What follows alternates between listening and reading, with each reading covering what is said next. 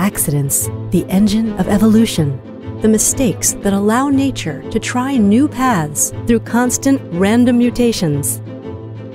Accidents have allowed living beings to adjust to the most diverse environments.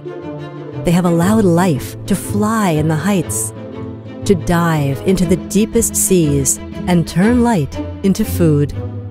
Let's think of a human being. 5 million years ago, we were still walking on all fours. But suddenly, a series of random genetic mutations made it possible to straighten our spines and walk. Those genetic accidents allowed to free our hands and facilitated our development. Repeated missteps, fixed in our DNA, made us who we are today, the marvelous result of imperfection. This is what the Dianthus flower looks like. It is also known as the poet's carnation, and its Latin name means the flower of God. Like all floral plants, it reproduces through the pollination of visiting animals. If the plant does not produce a flower, it will be seen as a mistake of nature, a mistake that could easily be discarded.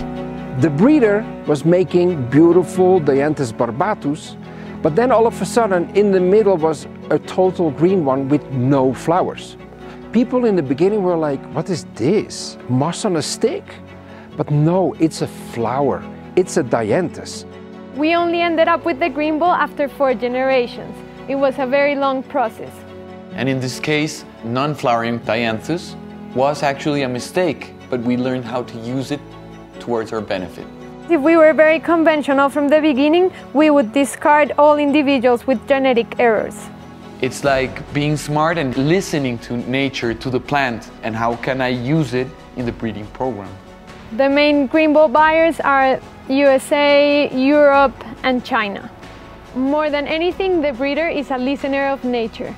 It is as if they were in a conversation with the plant.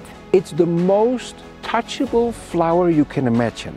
And it's like so soft, it's incredible. I use it a lot because it gives so much texture in my arrangements. It also brings the balance between colors because it's so beautiful green. We are going to launch 2 new varieties on the market, Punky and Cocoa, more resistant to fungi and taller. And the Cocoa ball is different again. The inside is like with darker colors and the outside is like with brighter green. So with that, it really pops out way more and gives even more texture in the bouquets and arrangements. Mutation is like innovation, generating new possibilities. It is a fundamental breeding tool, all about collecting deviations that at first glance looked like errors. But not all errors are mistakes.